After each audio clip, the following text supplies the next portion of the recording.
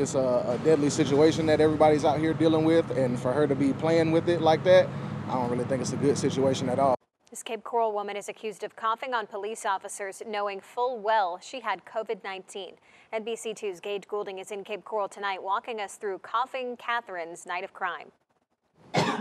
It wasn't coughing that initially got Catherine Norris in trouble. Police say she threatened her boyfriend with a kitchen knife, all while her 1-year-old child was in the home. A knife up to someone? Yeah, she's obviously not okay. Once the cuffs came out, so did the coughs. Police say Catherine wiggled her mask down and wouldn't stop coughing on officers. When somebody that tells you they're positive then tries intentionally to cough in your direction, cough on you as you're seatbelting them into a car for their safety, it's pretty disheartening. She didn't stop there. Police took her here to the Cape Coral Hospital for a COVID-19 test. They say inside she wouldn't keep her mask on. Catherine even fought with other patients and nurses, all while waiting for the results that she does indeed have COVID-19. It's a deadly situation that everybody's out here dealing with, and for her to be playing with it like that, I don't really think it's a good situation at all. For police officers, being coughed on isn't a new thing. Even pre-COVID, people spit on us, people strike us, people shoot at us, people do all sorts of things when they think they're going to jail. However, when coughing sends COVID droplets flying through the air that could be as deadly as bullets, it's much different.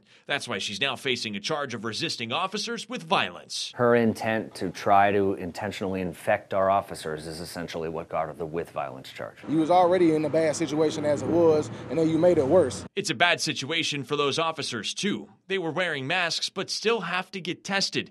More importantly, try not to bring it home to their families. And they have kids, they have wives, they have babies. I wouldn't wish it on anybody. Tonight, Catherine remains locked up in the Lee County Jail on an $80,000 bond. Reporting in Cape Coral, Gage Goulding, NBC2.